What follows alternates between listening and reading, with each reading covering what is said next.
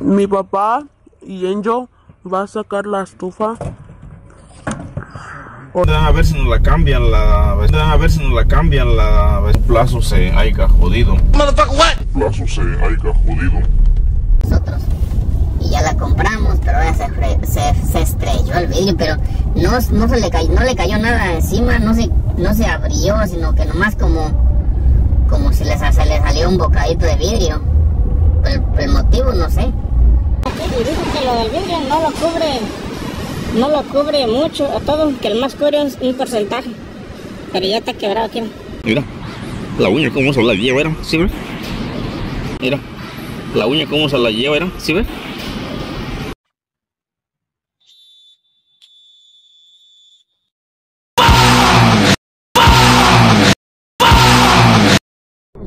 Oh, what the fuck am I doing?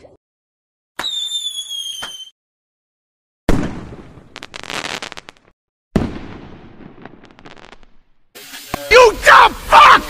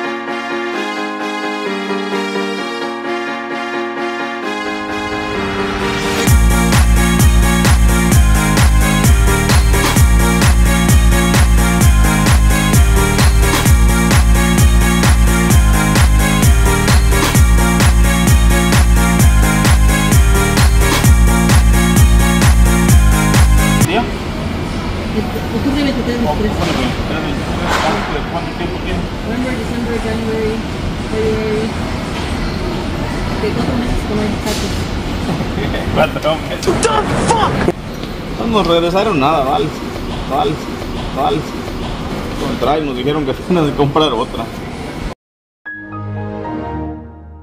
Aquí de la Home Depot nuevamente, porque la verdad me la están haciendo tanto de pedo para resolver el problema de la estufa. Porque la verdad me la están haciendo tanto de pedo para resolver el problema de la estufa. Ya me dieron otro mendigo puño de papeles, que llame para allá y que llame para acá y que la garantía no está activada y que la pagaste si no la registraste. La verdad que es un dolor de cabeza. Nunca he pagado casi garantías por lo mismo. Inclusive de teléfonos me han dicho que le ponga garantía a mis teléfonos que compro. Nunca le he puesto y ahora se me ocurrió por ponerla a esta tienda. La verdad, me han tratado muy mal.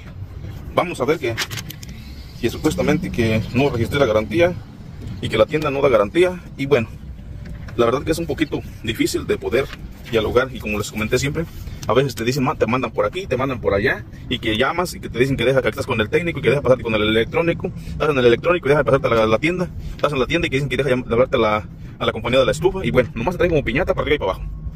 Yo les recomiendo también que cuando vayan a comprar algunas cosas de estas, nada más la agarren y a donde les llegue el corrido. Como esta estufa yo no sé qué va a pasar. Si llega a arreglar bien y si no, ahí les voy a hacer un video donde la voy a hacer pedazos. En pocas palabras, porque ya me tienen hasta la madrugada